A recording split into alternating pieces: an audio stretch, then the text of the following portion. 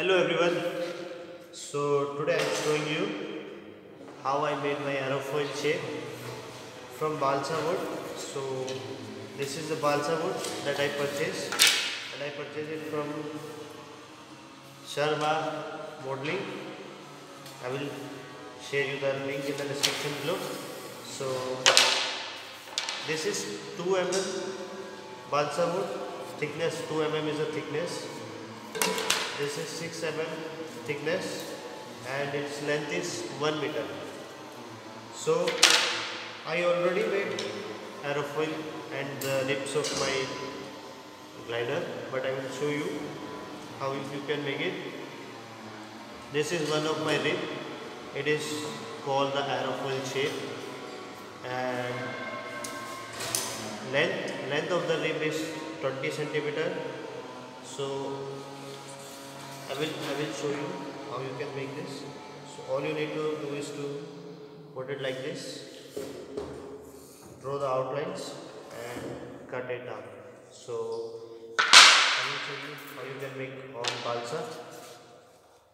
So this is balsa. Put it like this, sketch it on balsa.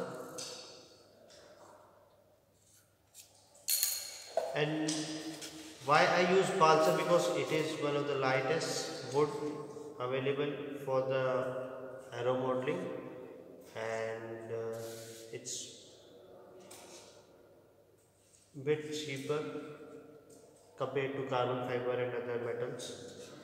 So you can use paper cutter or special knife is available to cut the balsa. All you need to do is to cut it down. So you will get something like this shape from balsa. And according to me and our need, we need to cut some slots like this and a hole to reinforce this. And further you will see this is semi finished, this is finished one like this. So this is our airlock. It will be fixed here and it will move like this.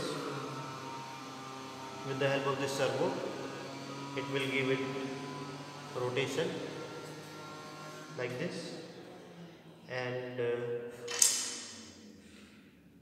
this is servo 9 gram I use. That's all from the rib part. Thank you.